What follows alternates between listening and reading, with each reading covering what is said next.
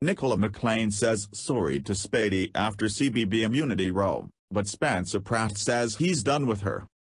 Nicola McLean has given a heartfelt speech to Spencer Pratt and Heidi Montag after they raged at her for not choosing to save them in the immunity vote. But Spencer has said he's not interested in making amends, declaring, "I'm done with you." Nicola was left in tears last night when Spencer accused her of betraying Speidi's friendship by selecting Coleen as her immunity vote rather than him. In the end, it was James C. who received the most immunity votes, and he won't face any eviction until finale night. In turn, he chose Speidi to face eternal nomination.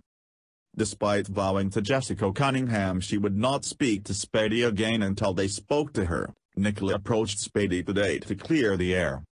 "Guys, I swear on my life I never said anything bad about you last night," said Nicola. "I don't want to swear on my kids' lives as I don't think it's the right thing to do, but I could. I'm absolutely devastated. You're the last people in here I would want to hurt or offend. I would never have put you up for a killer nomination. I don't want to row with you, and I don't want this beef with you because I really like you and you've been a massive part of this house. This is genuinely horrible.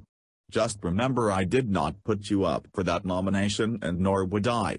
I'm so upset." But Spencer wasn't interested.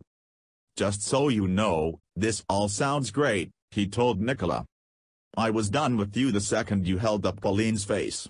I don't have a beef, just whatever you say from here on out to me, I don't believe you one bit. That's where I'm at. Heidi can do whatever she wants for you."